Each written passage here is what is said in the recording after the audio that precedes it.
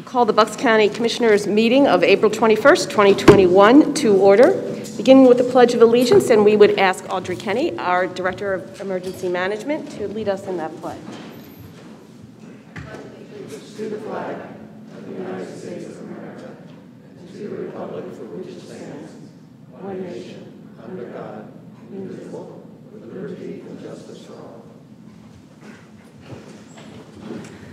Good morning, everybody. And before we begin with any proclamations, I just want to let you know that we removed from the agenda, which was number 2, the emergency management issue.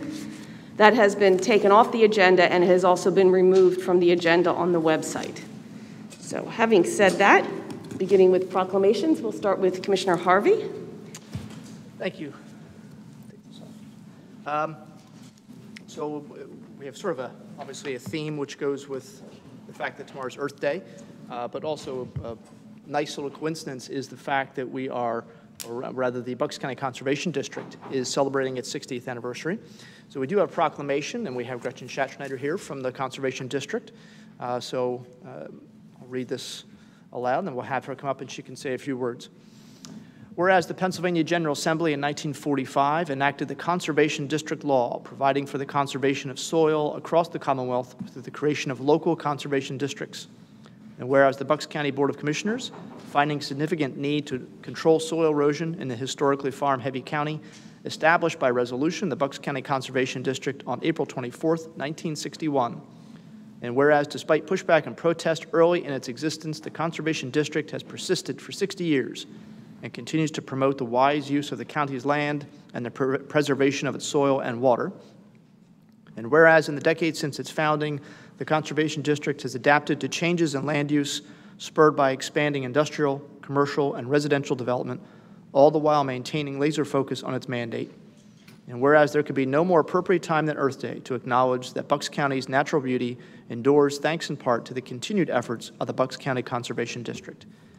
Now, therefore, do we, the Bucks County Board of Commissioners, hereby recognize the Bucks County Conservation District on the occasion of its 60th anniversary.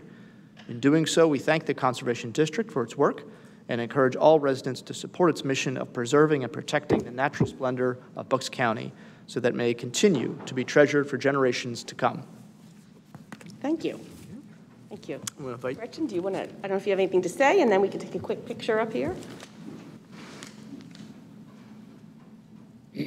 Well, initially, I just want to say thank you to the commissioners for this lovely and detailed recognition.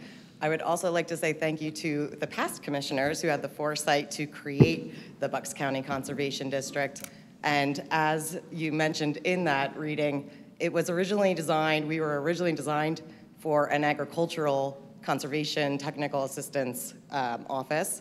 But over the years, the land use has changed so dramatically in Bucks County that we've grown and taken on the delegation agreement with the Pennsylvania Department of Environmental Protection to regulate the Clean Streams Law, and we now oversee the environmental regulations for all of the active construction in Bucks County. We're a very small agency with a very big task. Our job is difficult at times, but it's with the support of the commissioners and the support of the public of the county that we are grateful to do this job for you. I'd just like to also mention that the Conservation District has programs that include improving water quality around roadways, dirt and gravel roadways, or low volume roadways.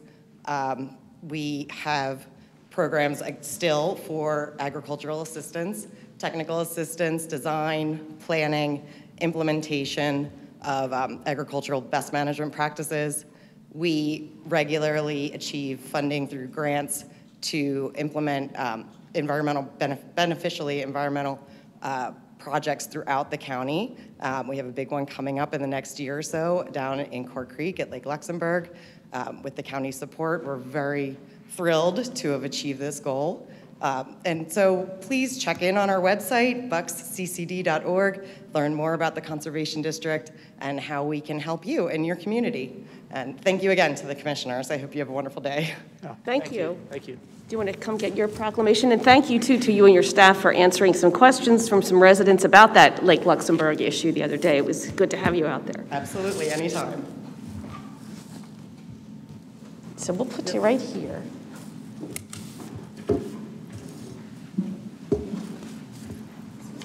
For being here, appreciate it.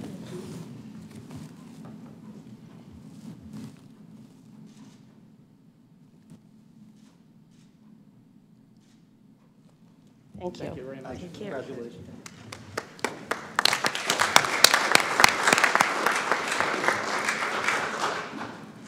Next, we have from the Penn State Co-op, Kathleen Connolly is going to be here to talk to us about the Adams Hollow Community Garden Project.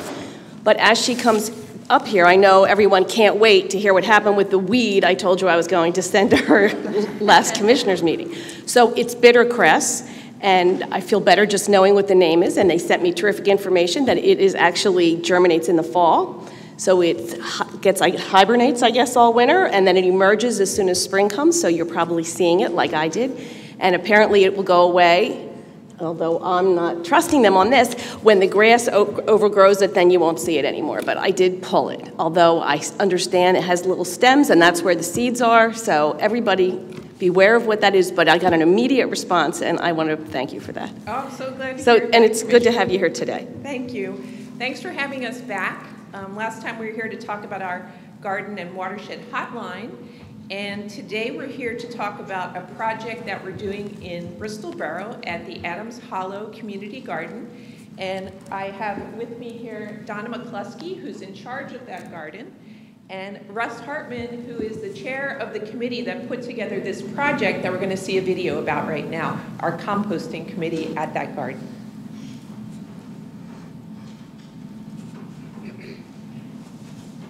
Penn State Extension is a branch of Penn State University. Our mission is to extend university research and science into our local Pennsylvania communities. Our mission, we believe all people should have access to science-based education. The Master Gardener volunteer program is a big part of Extension's outreach across Pennsylvania. Master Gardeners are volunteers extensively trained in horticulture and environmental stewardship by Penn State. They bring their knowledge and passion for gardening into the communities to help home gardeners learn good home gardening practices. In Bucks County, we have 200 trained Master Gardeners. Our newest class, the Master Gardener Class of 2021, is the first quote-unquote virtual class, entirely trained from home during the pandemic. Their projects are focused exclusively in Lower Bucks County, home of Bucks County's largest and most diverse population. Here's a screenshot of the Master Gardener Class of 2021 in their virtual learning environment. We are proud to say after 6 months of training and learning from home, all 31 students passed their final exam at the end of March. This is the location of the Bucks County Master Gardener Class of 2021's primary project, providing educational support at the Adams Hollow Community Garden located on Jefferson Avenue in Bristol Borough. Adams Hollow Community Garden was established in 2015 when the Garden Club of Bristol Borough entered into an agreement with the Borough of Bristol and the Brady Foundation to convert the town's abandoned tennis courts into a raised bed community garden. The Community Garden Committee recognized that many of its members would benefit from the educational support offered by the Penn State Master Gardeners of Bucks County, and so a partnership was formed. Families in the Borough Garden at Adams Hollow enjoy time together planting, growing, harvesting, and learning. Note, this is a pre-COVID slide. The gardens are beautiful and well maintained, but every gardener can benefit with more research-based education about good gardening practices. Case in point, the composting process at Adams Hollow is not working well for a number of reasons. One reason is that it's difficult to create a compost on tarmac. Another is that even though end-of-season garden plants, old weeds, grass clippings, tree leaves, and plant trimmings are good candidates for composting, they need to be broken down into smaller sizes so the organic materials can break down faster.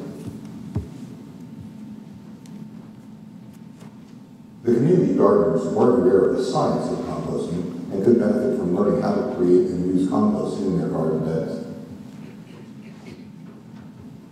Composting turns garden trash into garden treasure. It's a process that allows naturally occurring microbes to convert yard waste, such as leaves and grass clippings and kitchen scraps, to a useful organic soil amendment or mulch.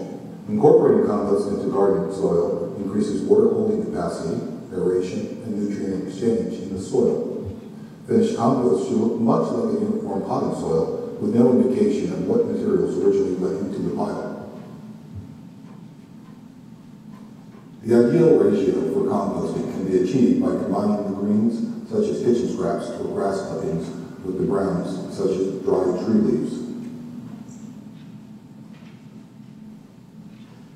Our Master Gardener class of 2021 set up a compost committee of 7 members to help address the composting problems at Adams Hollow. Here, the committee members are assessing the composting issues on their first site visit last fall. The committee enlisted the help of a veteran Bucks County Master Gardener who specializes in helping Bucks County residents with composting issues. Her name is Donna Bonella, and she's been a Master Gardener for 20 years. Following Donna's recommendation, the committee searched for a supplier of free pallets to use to build a 3-bin composting system. Class member Darlene Holloman, shown here supervising the loading of pallets, was able to source them by following a pallet truck down Route 13 in Bristol Township and asked the owner of the Johnson & Johnson Pallet Company for the donation. We're so proud of Darlene's resourcefulness. Donna helped the composting committee with the bin build over the winter. The 3-bin system built from this material is a recycling of a resource that is easily obtainable and often disposed of. This is the finished product. It's a simple 3-bin system, where one bin is filled with greens and browns, and then we move on to the next bin to start another compost pile. The process includes adding more browns than greens, keeping the pile slightly moist and turning to aerated. This accelerates the decomposition process. The 3-bin system will eventually allow for a continuous availability of usable compost. Note the tennis balls on the bars that hold the bins in place, a nod to the former tennis courts perhaps. Now, they were used because the edges were a bit sharp and we didn't want any injuries. However, the bins commanded a lot of interest and excitement from the community. One of the Adams Hollow community gardeners, Bill Dawes, was so excited that he volunteered to quote-unquote buff the steel stakes holding the bins together to make them safe so the tennis balls could be removed.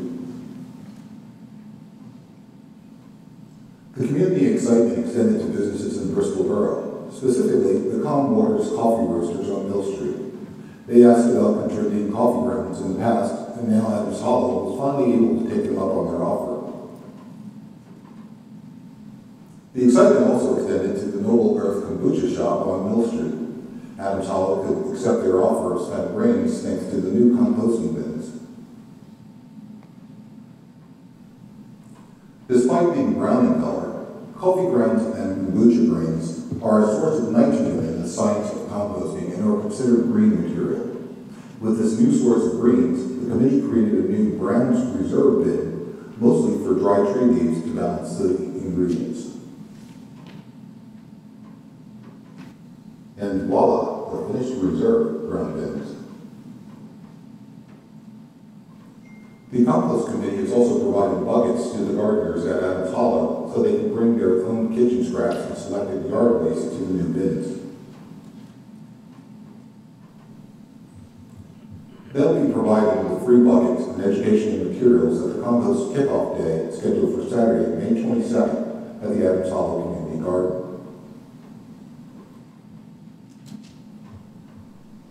At the event, the compost committee will be on hand to unveil the instructional signage that will be hung above the compost bins.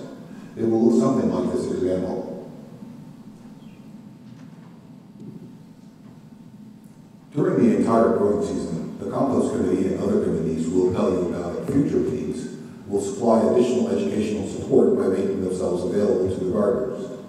A master gardener will be at the garden each Saturday during the growing season to help with composting or other questions. Here's Master Gardener Nick Cole helping out one of the community gardeners with a soil test. Also, Adams Hollow community gardeners will be provided with our garden hotline information where they can reach a Master Gardener on weekdays. Let's finish up with the value of this program to Bucks County. The composting committee will spend at least 570 volunteer hours helping to educate Adams Hollow gardeners about the science of composting. With an independent sector volunteer rate of $27.20 per hour, this translates to $15,504 in educational value to Bucks County residents. With the Adams Hollow community gardeners bringing kitchen scraps and selected garden waste to the new bins, and the coffee and kombucha shops spent grams and grains, this project provides a minimum $1,000 savings in waste removal costs for Bristol Borough and local taxpayers at 3.7 cents per pound. The Master Gardeners of Bucks County Class of 2021 are hard at work in Lower Bucks, and we'll share more of their projects with you at upcoming meetings. In the meantime, feel free to contact our Master Gardener Coordinator, Kathleen Connolly, with any questions you have. Thank you so much for your time today.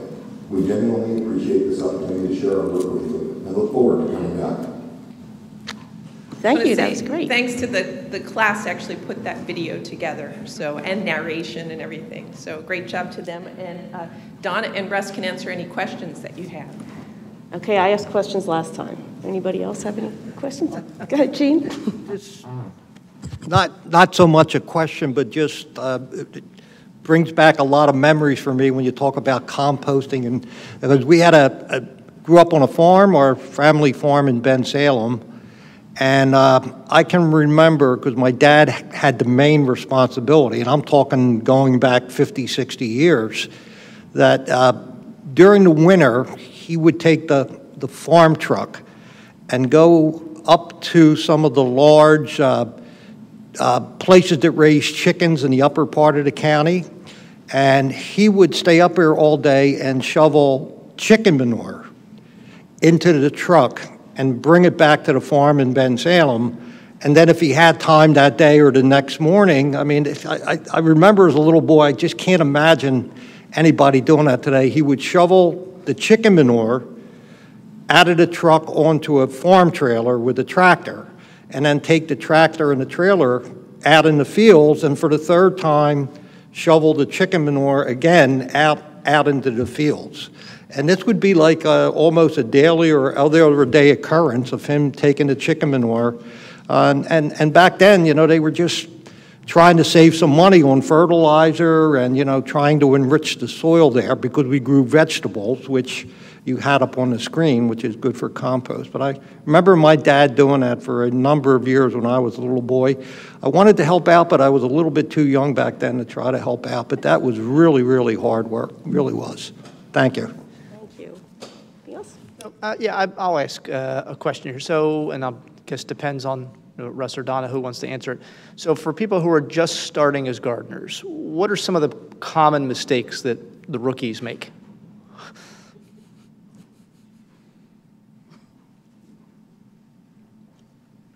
I can speak from personal experience with that.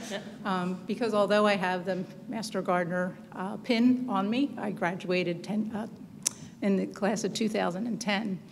It took me a while to get my home composting going.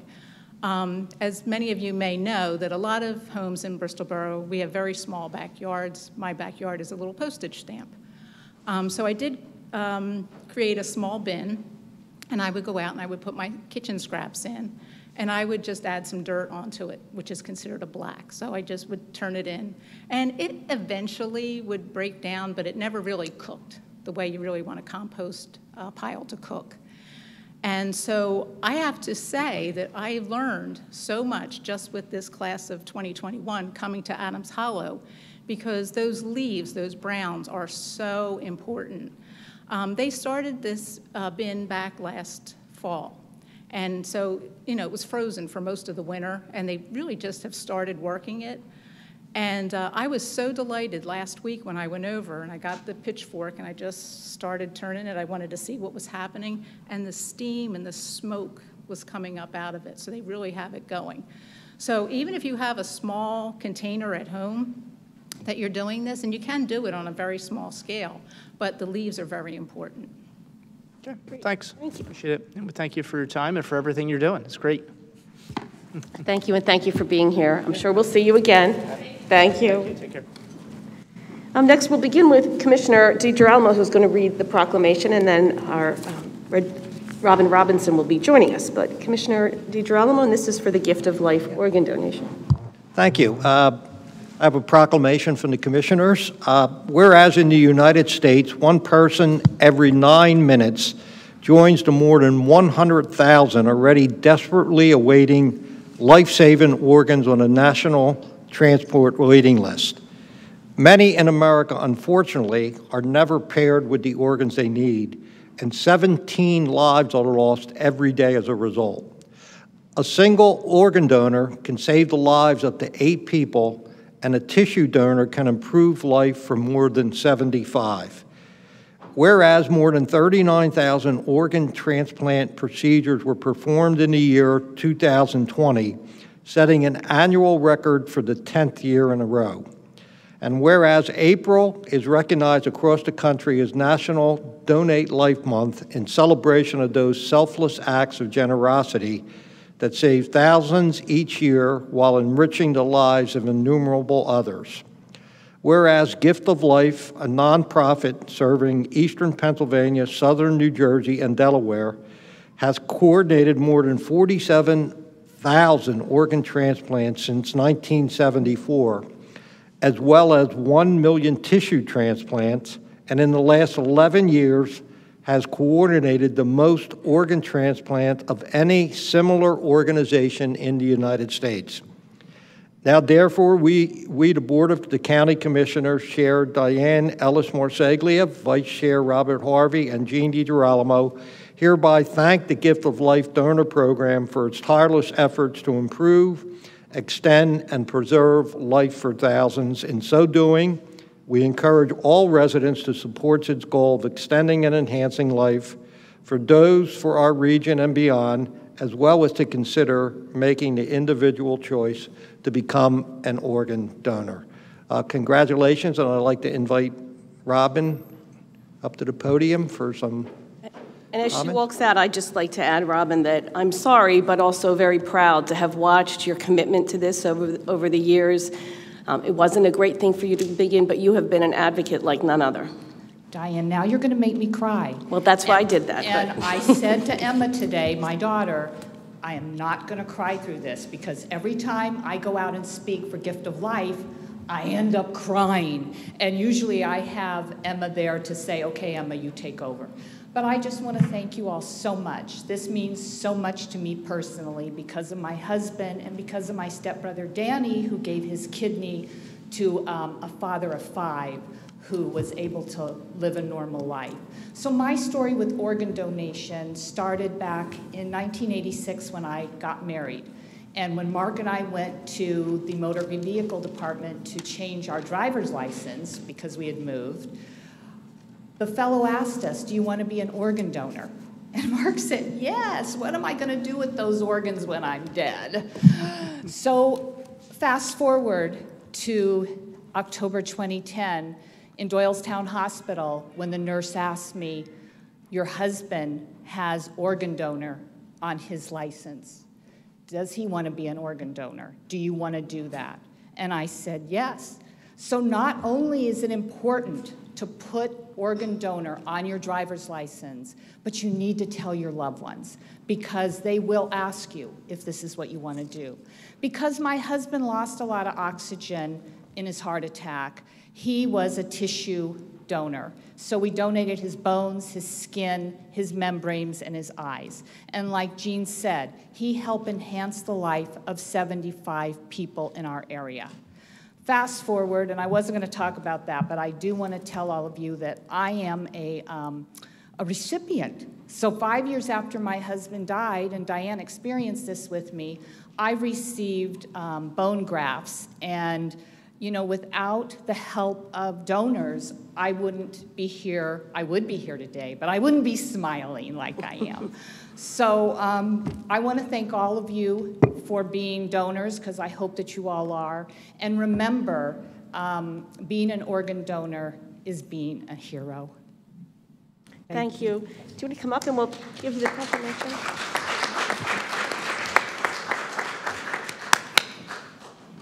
Yeah, stand right here and we'll take a quick picture of it. I'm smiling.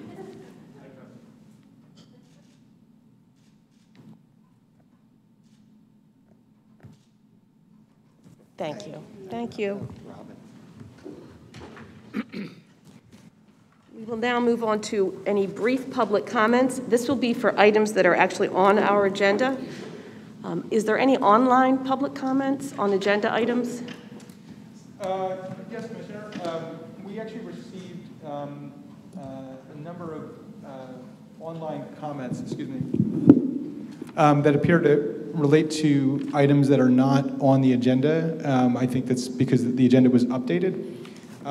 So just so the commissioners are aware, we've written back to everyone who wrote concerning an item that was pulled earlier and asked if they wanted to resubmit something for the end. Either way, we can forward those comments to the commissioners.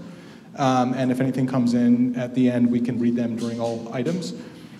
We also, commissioners, have an email comment from Andy Warren of Langhorne. Commissioner Warren's email also appears to refer to an old agenda, and we asked for clarification. We haven't received it, so I would suggest that we read the question that appears to correlate to an item on the consent agenda. Okay. And that question concerns what is now item 4A, which is whether this item, which is from the Law Department, approving a fee agreement to provide outside counsel to joint representation of Bucks and other public entities as interveners in environmental litigation with Hangley Aaroncheck. If this complies with the, quote, maximum hourly rate for outside counsel litigation adopted at the commissioners meeting January 22nd, 2020, $350 per hour. Would you like me to answer that question? Sure. Okay.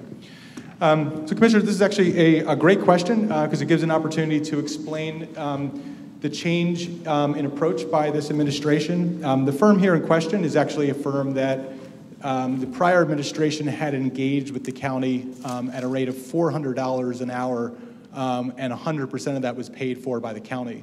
So when the commissioners decided to provide a new approach to publicly identifying the law firms that it wanted the county solicitor to regularly engage and to set maximum rates for different kinds of matters, which have been updated over the course over the last 15 months. They have done that through public votes. And then when there have been unusual matters that required a separate vote or potentially required a separate vote, the commissioners have submitted those for the agenda. So with this firm, which again in the last administration had been paid $400 an hour, fully funded by the county, we began to explore a different model, specifically when we had matters that impacted not only Bucks County, but other public entities. We had a number of litigations last year where Bucks County, along with other counties, were brought into election litigation. And so we found ways to actually get the high quality representation at lower rates, not only by convincing the firm to bring their maximum rate a little bit down for $400, but by getting them to agree to allow us to share that bill with other counties or other public entities. And I'll speak to the content of this, if that's all right, during the solicitor report. But this is one of several cases where the county is splitting the bill at least 3 ways.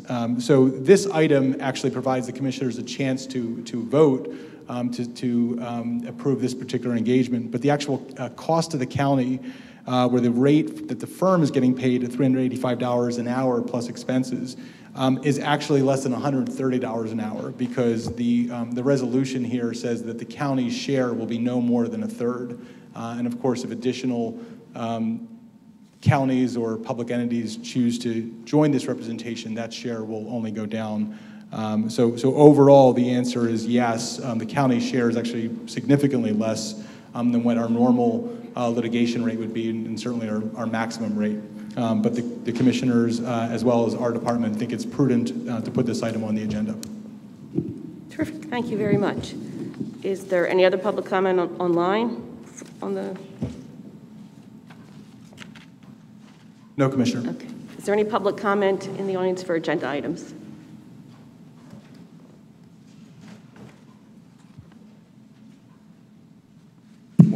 everybody. Good morning. I did try to get your attention during the last proclamation. I was waving my hand. We need one of those bus pull things. But I wanted to speak about organ donation just for a second. Sure. So I'm sorry to go backwards. It's not usually my style. I don't know if Robin's still here or not. But Robin gets a lot of credit. That is an incredible organization, and she's living the mission of it. But I think it's important for people to also understand that we, in my field, we are confronted with this issue pretty regularly. Unfortunately, it's in our most serious and dire cases, which are our homicide cases. And a light bulb went off in my head one time when I was asked. It was a case I was prosecuting, and unfortunately, this poor little kid was going to succumb to her injuries, and the Gift of Life approached me and asked me if it would be okay. Would it compromise the prosecution? And I talked with the doctor, Dr. Hood, who's our pathologist. Dr. Hood is nothing if not pragmatic, and he said, you know what, it might, but imagine this. Dr. Hood's on the stand, and I'm asking him questions and say, did we agree to give the gift of life? The answer is yes, and did that affect your opinion in this autopsy? And he would say, absolutely not. And we were able to help and benefit so many other lives. And that was the light bulb moment for me. And the point that I would like to make is that we are human beings first, and then we have whatever individual roles we play in government to make sure that our communities are better, but we can never forget our humanity. That is just an incredible organization, and our philosophy unequivocally, without exception, is we always agree to acquiesce to the gift of life, whether it would affect our criminal prosecution or not. So I appreciate the opportunity to just say a couple of words. Thank you. Thank you, and thank you for sharing that. That was really important, and I'm grateful for you sharing it. Is there any other public comment?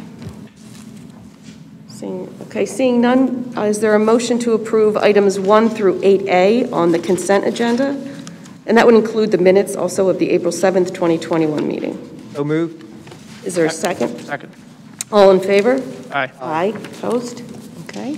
Moving on to the regular agenda. First thing is 9A. This is approving a memoranda of understanding with the Clerk of Courts, Controller, Coroner, District Attorney, Prothonotary, Recorder of Deeds, Register of Wills, and the Treasurer regarding the anti-harassment and anti-retaliation policies.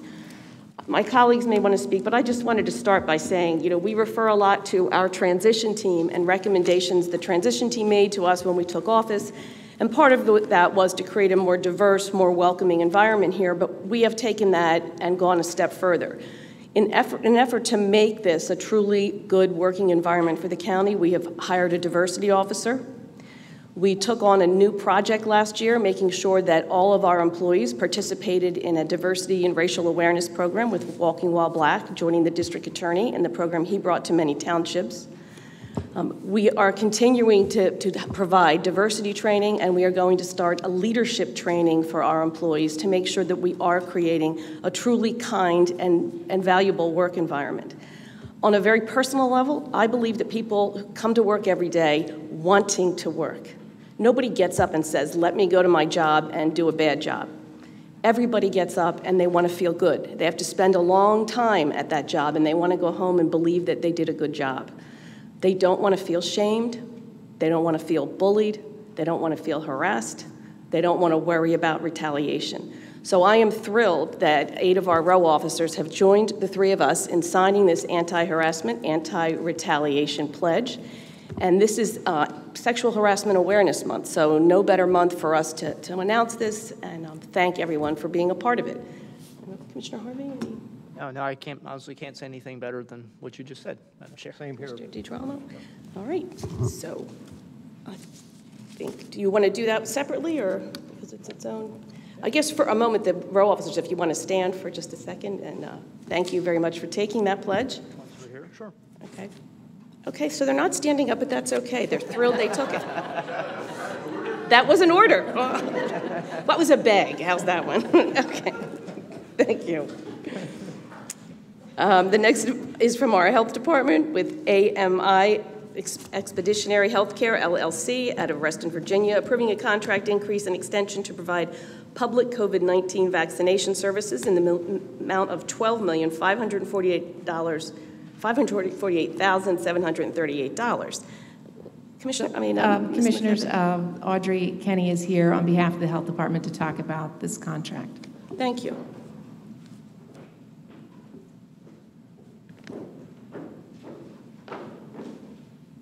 Morning. These are going really well with the vaccination clinics. We have 5 now. We just were able to open up the Warwick site this week, which is being run by the health department. But we still have our 4 clinics running that AMI has been managing. We just crossed over 85,000 vaccinations at those clinics yesterday. So we're super excited about that. We do have some work to do. We have plans through the end of July right now to continue with our vaccination efforts. We do need to vacate from the 3 community colleges at that time. So we're looking for an alternate site in the lower end of the county to provide support and services to that population. That's where our largest population base is. But the clinics have been very well received from the community. We've had a lot of really positive feedback from the services AMI has been providing. And some of the stumbles with the software program, we continue to work through those. The IT department has been tremendous. John Riggle has just been a great partner, as has Margie, trying to navigate through some of those waters. But we're able to continue vaccinating our community and making sure we get to the other side of this as soon as we can. And we are thrilled with that, too. Is there comments on the vaccination? Or I'll just kind of piggyback, first off, thanking Ms. Kenny for all the work that she's been doing and her office, as well as our health department, really coordinating all of this. We get numbers every day about vaccinations in Bucks County, and not just the ones that we do, but ones that are done at pharmacies and hospitals and private practices, et cetera. So as of this morning, about 46% of adults in Bucks County have received at least 1 dose. About 28% of adults in Bucks County are fully vaccinated. So I'm anticipating us being over 50%, at least 1 dose by the end of this week. I know we were looking at possibly a record number of vaccinations issued this week. And so that's obviously something we're looking forward to. We're waiting still on some guidance with Johnson & Johnson. We're hoping that comes through, this, I think, Friday. There's supposed to be a meeting, I think, by the federal government, in which case the Warwick site will open up, full steam ahead the way it was sort of intended to. But no, when I've been visiting the sites pretty regularly, the staff there, the AMI personnel themselves, the people they've hired, really do a wonderful job. We get really nothing but compliments about the professionalism and how friendly everybody is and how smoothly it worked. And I think at the Warwick site yesterday, where we're doing Pfizer, I think our health department staff kept a record, and I think they were disappointed at the one time period because it took, I think it was like 23 minutes. From the time somebody walked in the building to the time they left, it was about 23 minutes. Right. And they were disappointed in that because it was a minute or two slower than other times during the day. And they were anxious. And keep in mind, you're waiting 15 minutes after you get your shot. So the amount of time you sign in, you get checked in, you get your shot, and then checking out afterwards. We're talking about a process that's less than a sitcom long. That's the kind of people they are. They're pushing for that kind of perfection. So we appreciate that, and thank you for the work you're doing. Thank you. Appreciate it. Just the same thing, Audrey. Thank you very much. I mean, what a challenge this has been for all of us, and I just don't know how you do it, but you and your staff and everybody that's involved in this has really done nothing short of a remarkable job here in Bucks County. Thanks. And getting this vaccine out to people. So I just want to thank you from the bottom of my heart, and thank you on behalf of all the residents of Bucks County for the great job you've been doing. Appreciate it. Thank you. Thank you. We encourage the public to keep Audrey and her staff busy by getting out there and getting a vaccine. Absolutely. Thank and they you. can register on our website directly for any appointments. I think we have about 100,000 appointments available through June. Perfect. Yeah. Thank you. Thank you. The next item is with the Tax Claim Bureau and Rudolph Clark, LLC, Trevose, Pennsylvania, approving the appointment of outside counsel as the Tax Claim Bureau solicitor at a rate of $150 an hour in expenses, not to exceed $25,000 a year. And I'm thinking the solicitor, did you want to speak to this? Sure, thank you, Commissioner. This again is part of that same theme of the county moving away from earlier practices for what we think are better practices. Part of that has been moving away from the use of a lot of part-time lawyers that are county employees that have benefits as county employees, but are not focusing all of their time on county work, and recognizing at the same time that there is a great use for using outside counsel for certain things. And fortunately, the commissioners have identified a way to continue to keep some of the great talent that we have working in the county, but to move us forward to the place that the transition team recommended and that the commissioners want to go. This item, for example, would take one of those part-time solicitors who currently is our tax claim bureau solicitor. That's work being done by the law firm of Rudolph Clerk. I think the intention would be for the attorney, Michael Clark, to be removed from county employment and instead to be tracking the time that is being spent on tax claim bureau work at a rate of $150 a year, ensuring that over the course of a year, no more than that amount that the commissioner said, $25,000 would be spent. Even if that maximum was reached, that number alone is significantly less than what the county needs to invest in each employee in terms of benefits and pension or retirement fund obligations and so forth. So I don't want to speak for the commissioners, but I believe that the intention would be that this would not be the last resolution of its kind, but in fact, as some of the existing solicitors over time retire or move on, and new solicitors for row officers or places like the Tax Claim Bureau are brought on, that this kind of model would better serve the county, and again, making sure that we continue to have top-notch legal representation. Thank you. Any questions or comments from the... No, not this time. Okay. All right, thank you. Is there a motion to approve items 9 through 11? So moved. Second? All those in favor? Aye. Aye. Opposed? Okay. And we have some budget adjustments today. Mr. Boscola. Thank you, Commissioner. For your consideration today, adjustment number 8 would recognize the revenue and expense for 2 pass-through grants. One, a redevelopment assistance capital program grant for Doylestown Hospital Center for Heart and Vascular Care, $1 million, and a Commonwealth Office of Commonwealth Libraries Keystone Grant for the Bucks County Free Library Levittown branch, $83,600. No impact on the general fund. It's just pass-through grants to those 2 organizations. Thank you. Is there questions? Is there a motion to approve the 2 budget or the 1 budget adjustment? So moved. Is there a second? All in favor? Aye. Aye. Thank you. Is there a motion to approve the personnel actions for today? So moved. Second. Any questions for anybody? All in favor? Aye. Aye. Opposed? And are there any board appointments today? Mr. Commissioner Harvey? We have a couple for our local emergency planning committee. 2 new appointments. Audrey Kenny is interim head of emergency management, will be on the emergency planning committee. That seems appropriate. James O'Malley, who's part of public information, apparently doesn't have enough to do, so we're putting him on that committee as well. Those appointments, Ms. Kenny's would go till January 1st, 2022, Mr. O'Malley's January 1st, 2023, and then 2 reappointments, George Wilson and Stephen Stasola, both go to January 1st, 2023. That's for Emergency Planning Committee. And then 1 new appointment to the Mental Health Developmental Programs Advisory Board. Dr. Miriam Mahmood would be appointed to May 1st, 2024. It's a 3-year term. Second. Okay, there's a motion and a second. All those in favor? Aye. Aye. Opposed? Okay. Any other civics for today? Anybody? I have a few of them just to catch us up. Let's see. The first one is our annual $2,400 contribution to the Bowman Hill Wildflower Preserve. The second is our annual contribution of $1,500 to the Christmas Gala, which is not just about Christmas, so that's why it's still at this time of year. And our annual $2,400 contribution to the Twilight Wish Foundation.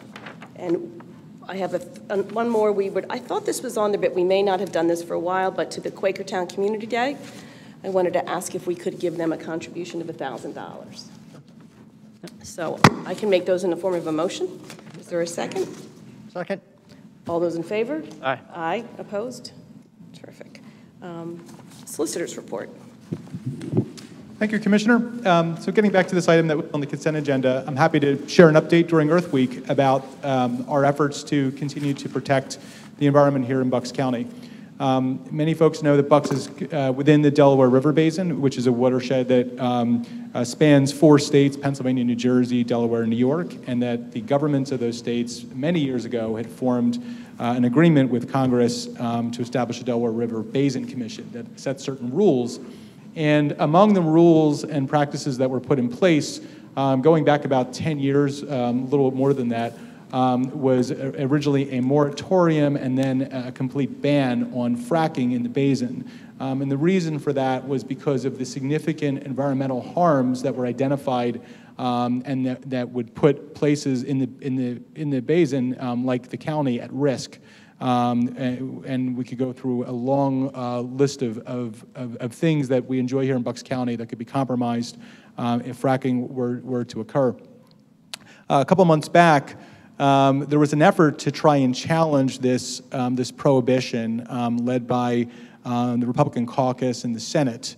And that effort was joined about 3 weeks ago by 2 counties, not in the southeast, Carbon and Wayne counties.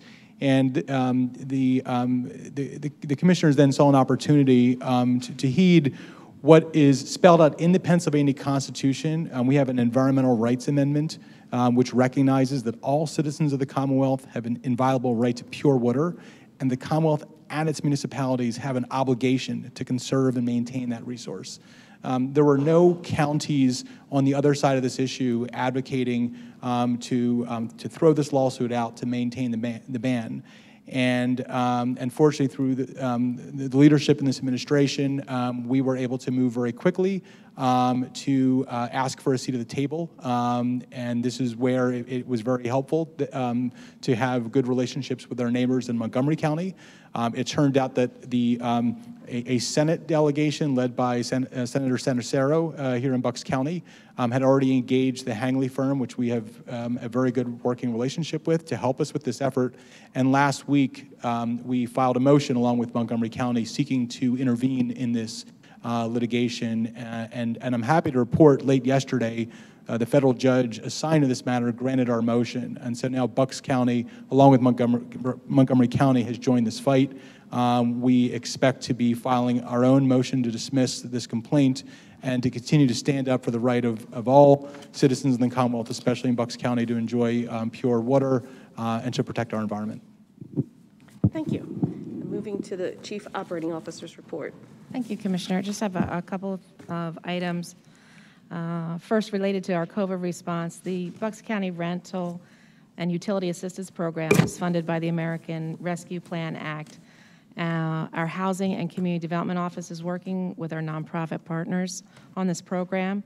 The application process is still open. The CDC eviction moratorium was extended to June 30th, 2021.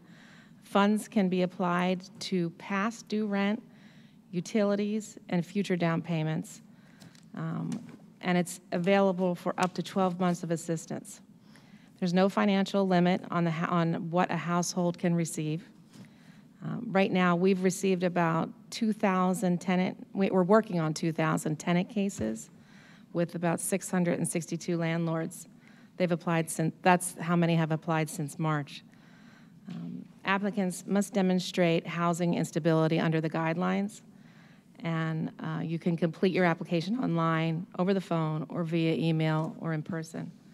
We're encouraging all landlords in the county to work with their renters to apply. And on the prompt is a slide from the housing link with contact information as well as the website to go to. And it is the Housing Link's website. And we really, really want to emphasize that there is a significant amount of funding available through this program. that we would like to get out the door to those who need it most. And then the last thing I want to mention is that today is Administrative Assistance Day. I want to thank all of our administrative staff in the county. It's a great pleasure to work with all of you, and we certainly appreciate everything you do every day. A special thank you to my coworkers in our department, Liz Gates and Anna Payne, Stephen Seifert and Marcy Pankowski. I can't thank you enough for everything that you do for all of us every day. You put up with me, so that goes without saying. And then at this point, Commissioners, if you don't mind, I'm going to yield the rest of my time to Gail Humphrey, our Chief Clerk and Division Leader for the Board of Elections, to talk about the upcoming primary election, which is on Tuesday, May 18th. Thanks, Gail. Thank you, Margie. First, Commissioners, I want to talk a little bit about a video we're going to share with you. You may remember a few Commissioner meetings ago, the Wood School came and gave a presentation along with Tom Freitag, our Director of the Board of Elections. And the purpose of this video is a couple-fold. The first was we got brand new voting equipment soon after this administration came into control, and then the COVID hit. And we've done a lot of poll worker training, but we always felt that this ADA compliant machine needed a little more intense training. So thankfully with the Wood School, we were able to put together this video, and Jim O'Malley, our internal expert on making videos, helped us, and you'll see Tom Freitag in it. I can give you more information afterwards about the upcoming election, but I thought you might want to watch this video first. Thank you. Hi, I'm Tom Freitag, Director of the Bucks County Board of Elections. If someone's name is in the poll book and they're registered to vote, they are permitted to vote. Simply put, there is no competency requirement in Pennsylvania. If they are in the poll book, they are permitted to vote. Voters are permitted to have assistance either by someone that they bring or by a poll worker. In order to get assistance for the first time, they'll need to fill out the Declaration of Assistance. This is available to fill out at the polls. If they've already filled this out in the past, it will be designated in the poll book next to their name with an OT. Be sure that all voters who receive assistance are recorded on the record of assisted voters. In addition to the ClearCast ballot scanner, the Clear Access voting machine must be set up at every polling place. The Clear Access machine is an ADA accessible device that can be used by voters at the polling place. It's a touchscreen that also comes equipped with a keypad that can be also equipped with a sip and puff for assistance. Poll workers will need to familiarize themselves with the Clear Access voting machine. Videos on its setup and use can be found on the Bucks County Board of Elections website under the Election Officials tab. Hi, I'm Samantha McKenna, an occupational therapist at Wood Services. When somebody comes to the polls, please direct all your communication to them. If they come with an aide, continue to direct all of your communication to the voter themselves. Some common things you'll see people bring to the polls are styluses to access touch screens, memory aids in order to recall who they've researched to vote for, and also an assistive device for communication. It could be low tech, and it could be a piece of paper that they can indicate their choices, or it could be an iPad that has a program on it. If somebody's bringing an assistive device to communicate, please allow ample time for them to respond to questions that you pose, for them to create their responses on their own, and do not rush the conversation. My name is Jeff Zedin. Some people may come to the polls and they have memory challenges.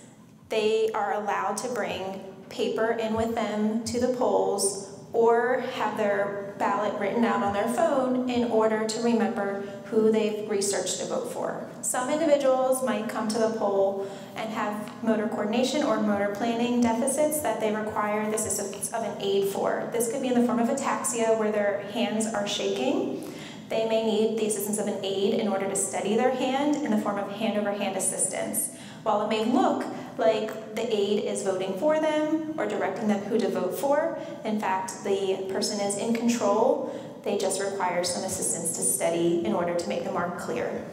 While polling locations can be tight spaces, please take a look at the flow of the room. Allow 36 inches for aisleways and in between chairs and tables as you're able to. Walkways should be clear of low-lying obstacles, and any bumps or divots in the surface should be rectified prior to the opening of the polls. You have been equipped to to create a comfortable and accessible environment for all voters. If you have any questions, please reach out to the Board of Elections.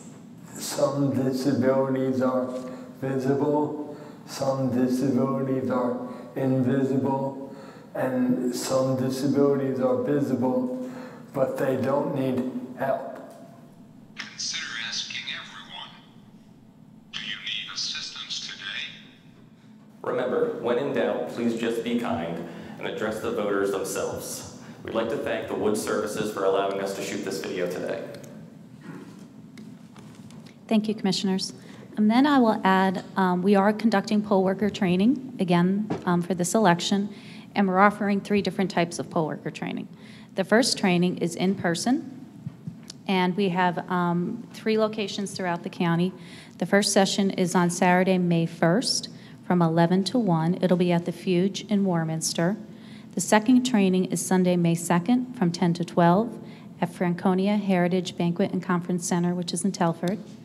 The third is Sunday, May 2nd, from 1 to 3, again at Franconia Heritage Banquet Hall. That's the same day, but 2 sessions, 1 in the morning, 1 in the afternoon. And then again on Saturday, May 8th, from 10 to 12 at Maple Point Middle School in Lower Bucks, again on Saturday, May 8th, from 1 to 3. The Board of Election staff asks that any poll worker that would like to do this training, please sign up ahead of time. This is not training for the general public. It is very intense, specific training for poll workers. Because we are still going through COVID, we have 2 other options for our poll worker trainings. Another is an online training that we're finding a good number of our poll workers are currently taking advantage of. It's technology that we were provided by County Commissioners Association, and it has something called co-fencing, and it's fantastic, actually. It allows our poll worker to log in, take the training, and then answer a few questions at the end. So we know that they completed the training, which then allows us to pay them for their poll worker training. We pay poll workers $10 if they actually do come and actually work the poll after they receive their poll worker training. The last option we're offering is a CD. So if anyone feels that maybe they don't have the transportation on one of these days, they can call the Board of Elections.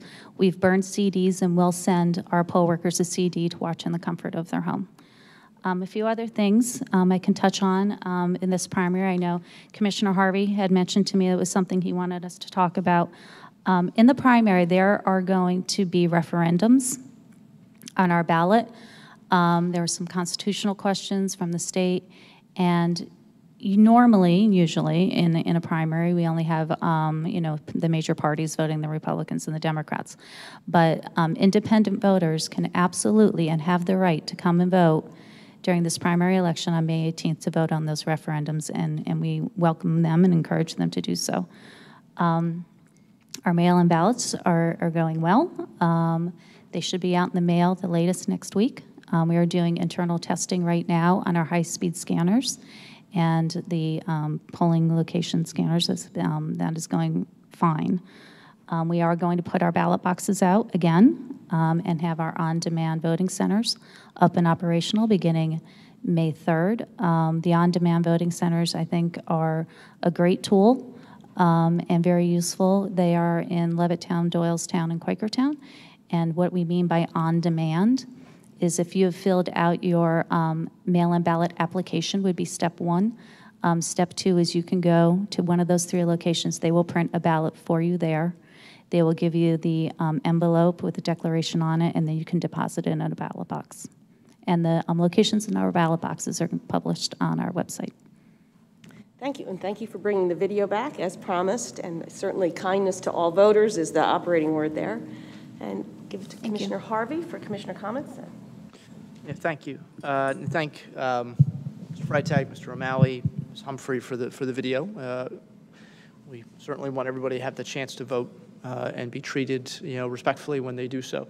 And just to piggyback just on one thing a couple things Ms. Humphrey talked about. For independents who do go to vote in May, the ballot you'll get will just simply be a ballot that has the 4 questions on it. Because that's obviously the primary is for people in each party to decide, which candidates they want to support within their party. If you're independent, obviously you're not necessarily part of that that activity, but you can vote on the questions. And so you'll just get a ballot with those 4 questions. And that's the same if you've applied for mail-in ballot and you're an independent, the ballot you get in the mail will be a ballot that just has those 4 questions. And for the on-demand, I know back in November, the problem we had, or problem we saw, was a lot of miscommunication among people. We think there were some third parties that were calling it early voting. And so we had people showing up at the 3 offices here in Levittown and Quakertown expecting to actually be able to vote, and put it through the machine like you would on Election Day. Early voting does exist in some states. It does not exist here. So really what you're doing with on-demand is you're basically getting a mail-in ballot, but you're getting it in person as opposed to, filling out the application and mailing it to the Board of Elections or doing it online and then waiting for the ballot to come to you in the mail. So that it's, just so people know, I talked to some people who were in line and said, well, I know there's machines in there. I want to go vote on the machines back in November and in October. And we had to tell them that's not, that's not what this is. And because it was new, they usually didn't believe me. So they stayed in line, which is fine. But just so I think people are getting more used to it now. And so I do thank everybody for all the efforts they're putting into that. And in terms of other, commissioner comments, we did a lot of things today, obviously, with focused on Earth Day between the Master Gardeners and the Conservation District. Earth Day is tomorrow, and I'm very, very proud of the fact, and I know Commissioner DiGirolamo has said this multiple times, the environment should not be a partisan issue. The 3 of us really up here are very much, interested in doing whatever we can to protect the environment, and I'm proud of what we've done really just in the past 15 months or so. Just to kind of touch on some of them, our solicitor mentioned the fact that we have joined a lawsuit with some state senators as well as Montgomery County to make sure that the Delaware River Basin Commission's ban on fracking stays put. Clearly being downriver from the areas of Pennsylvania where fracking would happen, if it were allowed in our basin, our watershed, it certainly would have an impact on us. So we're excited to take on that fight.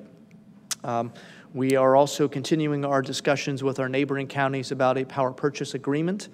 And at some point, we're looking at a memorandum of understanding between the counties to retain the services of a professional who can give us some advice about our counties, Montco, Delco, Chester County, working together to attract a large-scale solar energy facility to this part of the state, which would feed energy to the counties itself. Or some other options that there might be for the counties to start moving off of fossil fuels and start relying more on renewable energy. Those are all part, of course, of the Ready for 100 initiative, the Sierra Club's Ready for 100, which this county adopted just a few months ago. We're one of the only counties to do so in the Commonwealth. We've already had one meeting of a Ready for 100 committee where we discussed options and ideas and raising some questions about how we move forward as a county to making ourselves more energy efficient. Some of that you saw today, which are on our agenda. One of the things early on was the purchase of a hybrid vehicle for our Department of Corrections. The Department of Corrections has also purchased the first 2 electric vehicles the county's ever owned. They'll be going into service very, very soon. I think there was a video posted around somewhere that talks about those. The county's also put forward a model alternative energy ordinance, which I've talked about before, thanks to our Planning Commission. The idea behind that model ordinance is for all 54 municipalities, it is a model they can use to adopt into their own zoning code or modify their zoning code, which would clarify and in some cases incentivize the use of solar panels, small-scale wind, geothermal for residential and commercial property owners throughout the county. One of the challenges Pennsylvania faces when it comes to catching up to some of our neighbors is that there is no statewide zoning ordinance or zoning code. There's no statewide agreement on how to put solar panels on a home or any kind of property or businesses. Which means that, of course, all 67 counties have different rules, and within all 67 counties, every single municipality has different rules. And if you're a developer, or you're a company that likes to install solar panels or work with geothermal, it's a little bit of a research game to figure out, well, this customer is in this township and their rules are different than the people who live across the street who are a different township, which is different than the county next door, and it becomes a little bit more of a challenge. And that's true for developers who want to come in and build residential or commercial developments.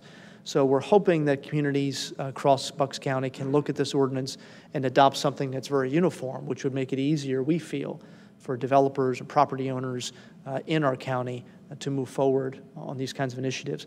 We're also working with the Treasurer's Office on a CPACE program. We're going to have a meeting soon on that to allow commercial property owners to get low-interest loans stretched out over a long period of time if they want to retrofit their buildings in terms of water conservation or energy. The county commissioners took a stand last year opposing the opening and the operations at the East Rock Hill Quarry, where there's been found some naturally occurring asbestos. So we're continuing to monitor that situation as DEP is doing its work. We're working with a company called Protogen, which is looking at county properties currently to see how feasible it would be for the county to have its own solar energy facility on our own buildings or own land. I think that's it. So, so those are the things we've done so far, in addition to fighting a pandemic and running elections and a lot of the other positive things we've done. And we're looking forward to continuing this and making Bucks County a leader in this Commonwealth. So thank you. That's terrific. Commissioner DiGirolamo. Yeah, thank you. I just want a few comments on the vaccine, and I know we had a good presentation today from Audrey, and some of the numbers that are out there about, we're close to maybe this week, 50% of the residents here in Bucks County are going to have it, at least their first dose, and I think that's great news, and we're making a lot of progress. About 10 days ago, I lost almost a lifelong friend to the coronavirus, and he was 68 years old. So I guess the message I want to get is that we can't let our guard down. Even though with these numbers about how many people are vaccinated, we can't let our guard down. It is important, even though you've been vaccinated, to continue to wear your mask. Even though if you're in the with the Moderna and the Pfizer vaccine, you're 90+% immune from getting the virus. There's still a lot about this disease that we don't know. And a lot of the healthcare professionals believe, even though you will not get the virus, that you can catch it while you will not become infected, but continue to spread it to other people. So I think it's important to realize that you still have to wear your mask even if you're vaccinated. And, I know, as Commissioner Harvey said on Friday, I think they're going to hopefully make a decision about whether to continue to use the Johnson & Johnson vaccine. I'm certainly not a doctor or healthcare professional, but from what I know, it appears to me that it's still very, very, very safe. I can tell you truthfully that if I was not vaccinated and I had the chance to get the Johnson & Johnson vaccine, I would not hesitate in being able to get it. So I hope we get some good news on the J&J vaccine on Friday. I think it was a good idea that the federal government put a pause on the J&J until they could study this a little bit more. And I know there's some issue with blood clotting, very rare. I think it was like 6 or 7 people out of the almost 8 million people that had received the Johnson & Johnson vaccine around the country. So I think we still have to be really, really careful. And just lastly, I would encourage people to get vaccinated. Now, I know some people have medical reasons or religious reasons about why they don't want to get the vaccine, and I think those are legitimate and reasonable.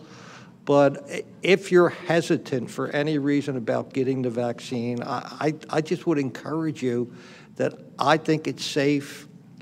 You're not only protecting yourself, but you're protecting other people in the community, your family, your friends. And the more people that get vaccinated, I think the sooner we're going to be able to get to going back to normal with our lives as much as possible. I don't think this is going to go away for a while yet. I mean, they talk about herd immunity, and I think that might be a long way off. But I would not be hesitant in getting the vaccine, and I know some people have concerns, but I think it's safe. It'll safeguard you, and it'll safeguard your family, your friends, your coworkers, and anybody else you come in contact with. Thank you. Thank you. That's very important. Is there any brief public comment on non-agenda items? Public, go ahead. You can come up. Just give us your name and township, too. Thank you. Yeah, my name's George Price. I'm from Morrisville, Pennsylvania. And I'm here, I came up today because of an item that was removed from the agenda, the consideration of Clearwater AI. And it deeply disturbs me that that was even on the agenda. And a very troubling company, it's being sued by many states and municipalities, the ACLU, and the facial recognition software is, and the information they've gathered, done a lot illegally. They're being sued by Facebook and other big tech companies for very questionable practices that they're involved with. And I just want to make sure that we're not going to bring that into our county. So I think, anyway, I'd like to know what your position and how that got on the agenda. So this is the first year we've had this contract. And this is the first year we've had this contract, and it was on the agenda because it was something that had been requested. We have pulled it off the agenda because we wanted to look at it a little bit further and dig deep into it. So we appreciate you and everybody else who reached out to us to help make us aware that we needed to take another look at it. Great. Thank you. Yeah, an additional little thing I'd like to say is I was very pleasantly surprised when I went to vote last November and found the paper trail system. It made me really feel a lot more confident in my voting. Thank you. So thank you very much for doing that. And I appreciate, I've gotten my second shot, and I appreciate the vaccines, the system you set up. One little thing I would say is the registering for it on the software on this website was kind of onerous, and I was never really contacted back, and I got a link from someone else to get it, but so I think maybe someone... It's kind of been a national problem with the software with these vaccines. I guess they haven't had much experience trying to register people for 2 shots during a pandemic, and so hopefully we won't have to make it better for next time. Thank you for your compost presentation. That's awesome. Nick Cole is a farmer down at our farm, so it's good to see you. Thank you. Thank you for your comments. Is there any other comments in the audience today? Okay, is there any online? Commissioner, only one of the original commenters asked to have their comments about the same issue read, and so I could do that now. This comes from Nicole Weerbrock, W-E-E-R-B-R-O-U-C-K. She is from, I think it's in her original message, New Britain Township. While I am relieved to see that it was removed from today's meeting, I am asking for Clearview AI to not be considered at all for any present or future use, as it is a threat to our residents' safety and privacy. If the intended goal is better communication with deaf people, using interpreters or even video relay services would be the best course of action, because those both incorporate people who are more familiar with the language and the culture. The FCC's VRS services might be helpful to look into, but the most important thing you can do is incorporate deaf people into these decisions, as they are the ones most impacted by decisions about assistive services for deaf people. I'd like to reiterate, this technology has advanced faster than our ability to legislate it. Without legislation on a federal, state, and local level in the United States, Bucks County residents are all vulnerable to being exploited by this unregulated technology. Clearview AI is being sued by the ACLU, as well as the states of New York, Vermont, California, and Illinois. New Jersey has banned its use, and over 70 organizations are asking the Department of Homeland Security to stop using Clearview AI. We should not entertain using a service that wants us to demolish our First and Fourth Amendment rights. The National Institute of Standards and Technology's 2019 federal study has confirmed that facial recognition software misidentifies the elderly, young, women, and people of color at rates higher than that of white men. Bucks County's census data shows that 17.6% of residents are people of color, 19.2% are 65 or older, 20.2% are under 18 years old, and 50.9% are women. Our more at-risk populations are at higher risk of false matches and any associated legal troubles that follow. Please take using Clearview AI off the table entirely. Thank you again. Thank you. Any other questions or comments? Seeing none, is there a motion for adjournment? So moved. Is there a second? All in favor? Aye. We're adjourned.